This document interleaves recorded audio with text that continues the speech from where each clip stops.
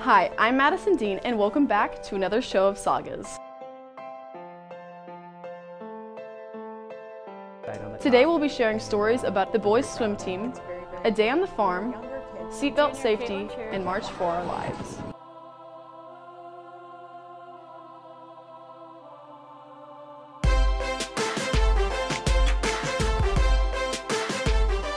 The boys' swim team had multiple victories and accomplishments this season, so let's dive into the story.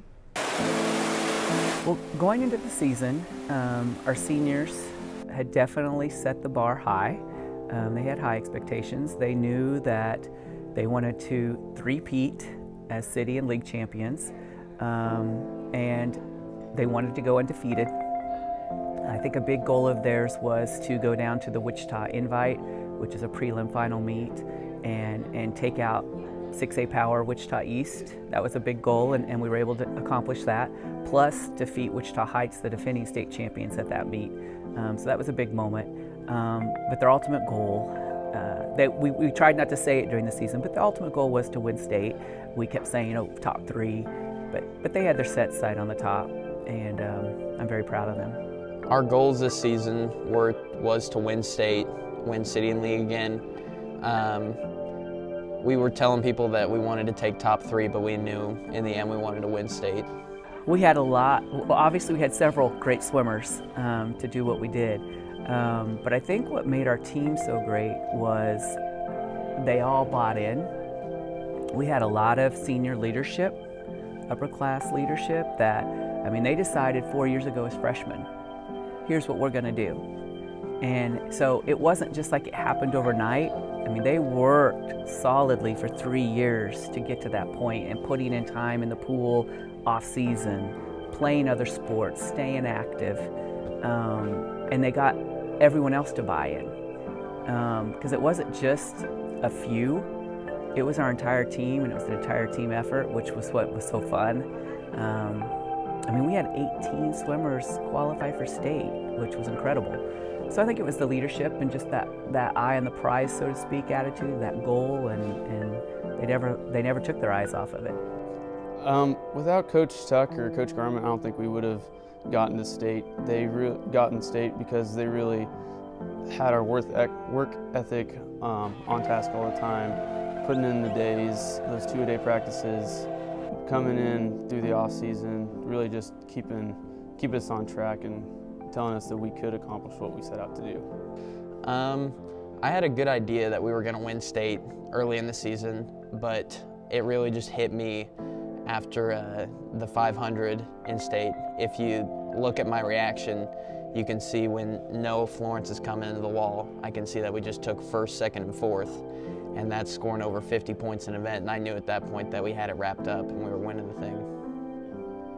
It was an amazing feeling. You just can't really go and do that again, personally, because I'm graduating, but it's something that's always going to be with you, that feeling of you're on top and you are the best, and it's really once in a lifetime thing. It's something that I can say that no one else has done, and it's really nice to be able to say that, hey, Seaman High School did this, and we're special because of it. Seeing the boys' faces was just pure joy. They had been so focused and so dedicated and worked so hard for that goal. To see them just be so excited, but that was really great. And but also, honestly, it was a bit of relief. Pressure had built all season long, and so it was nice to come through and accomplish our goals.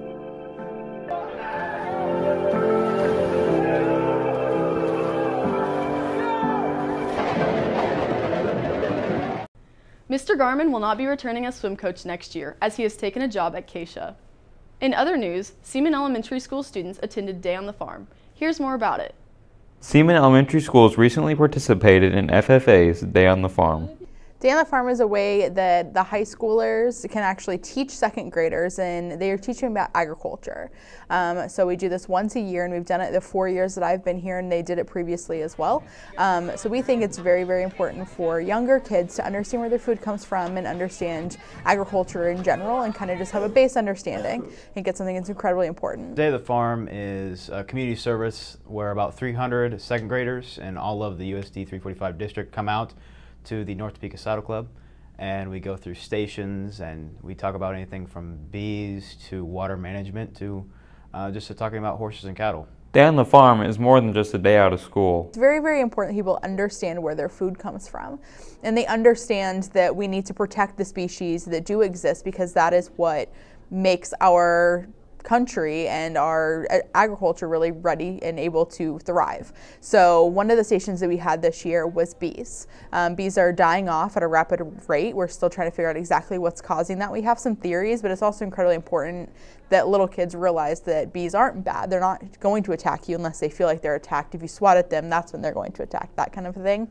And so we need to make sure that people aren't just spraying them because there's bees, and they realize they're a good thing to have. And then another station that we had was pollution. And so that way people understand as a very young age that pollution's a bad thing. Putting excess water down the drain, or putting excess dirt down a drain, is a bad thing. Littering is a bad thing. Making sure that they realize that animals are affected, and that our water quality in general and our ecosystems are affected by that.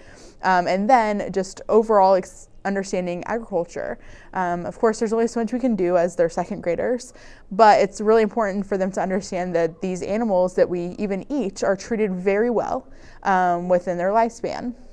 So it's important for them to kind of see where their food comes from, because a lot of people really believe that their food comes from Walmart where no animals were harmed. It's always nice to see the second graders kind of always faces light up when they figure out what bees do. And there is a station called Afraid of the Fish, and it has situations where farmers dump anything, and they don't mean to, or even other people dump things into the water, and they try and get it out, and it's always nice to see kids' faces light up. High school students also benefit from Day on the Farm. I hope that they understand agriculture a little bit more. It's one thing for them to hear me lecturing about it every day, or for me to be talking about it and talking about the importance, but it's really hard for other people to understand and for them to get the information until they actually start teaching it themselves. And so it just reiterates the information that I've been teaching them all along, and helps them understand. And plus, it gives them a sense of responsibility, which is something that all high schoolers should get to feel at least at one point in their lives or another, where they get to feel responsible for the education of someone else, which is a really cool scenario. Well, I was president, so I'll just kind of walk around, make sure everything's running right, make sure like parents are happy and teachers are happy and the kids are learning. I mean, that's about it, just keeping order. This event will become more successful over time. I mean, year after year, I've been doing this for 4 years now. It's gotten better almost every year. Last year we introduced the Southwest Dairy, and we added more stations, and this year we added even more stations. FFA will continue Day on the Farm for many years to come. Now let's talk about something a little more serious. April is Seatbelt Safety Awareness Month. Studies show that 68% of people choose not to wear their seatbelts. Here's one student's story. I personally believe that seatbelts do save lives. From what I've seen, where people were involved in accidents that didn't have their seatbelts on, as simply as having their seatbelt on would have saved them from being ejected from a car, and that car rolled over them. So there's a good possibility that they would still be alive today if they would have wore their seatbelt. Many accidents are caused by distracted driving. Here as of late, a lot of them have been directly related to cell phone usage when they're driving. Junior Caitlin Charity experienced the hard way. I was super scared, but mostly I thought I must be in a dream because this isn't supposed to happen to me. I'm not supposed to get in like an accident. Caitlin was lucky that she had been wearing her seatbelt. The paramedics told me that if I was not wearing my seatbelt, I would have flown through my windshield, and that I would have been either dead or I most likely would have been rushed to the hospital with very bad injuries, and they probably would have had to put me on like life support because I probably wouldn't have survived. Wearing your seatbelt reduces your chance of injury up to 50%. Some of the common injuries that we see with people that wearing seatbelts will have bruising of the chest where the seatbelt has actually locked up and it stops your forward movements. I had some minor injuries on my hands. I had like some cuts that have like scarred now, and then I had some cuts on my fingers. And then I had a bruise on my left shoulder that stayed there for a couple weeks, but other than that, the injuries were pretty minor. You should always wear your seatbelt. You never know when it will be you.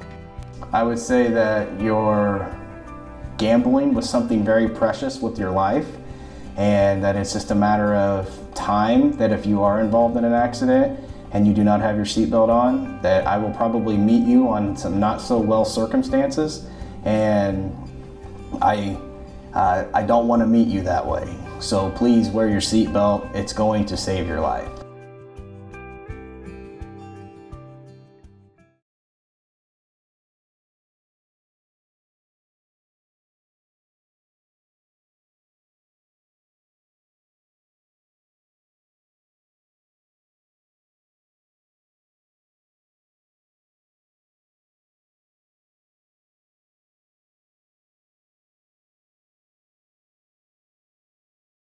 Remember to always wear your seatbelt and drive safely. For our final story, I'll be covering a march that occurred last month. Let's find out more about it.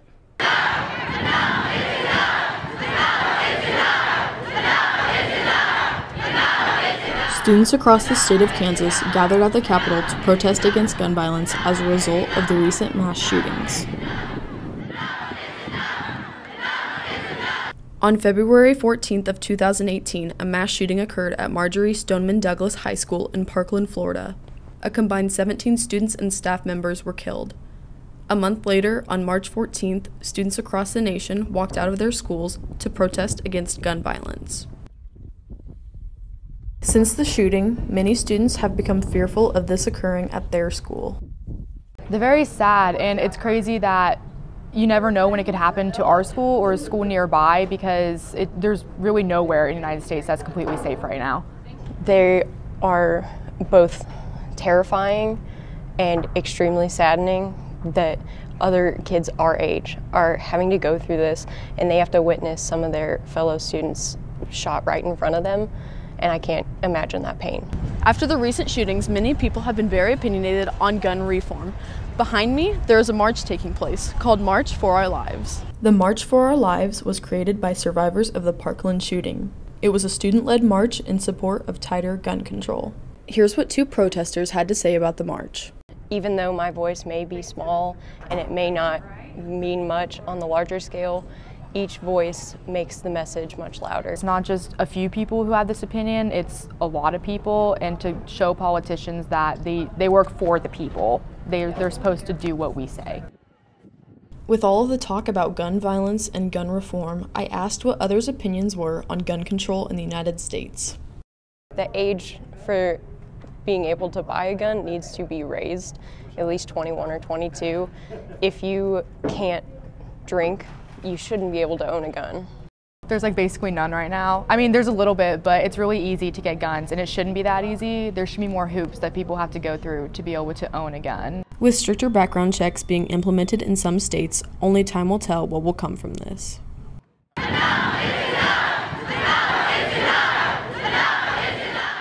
More than 1 million people participated in the March for Our Lives. Well, that's it for today's show. Thanks for watching Sagas, and make sure to tune in next month for our final show of the year.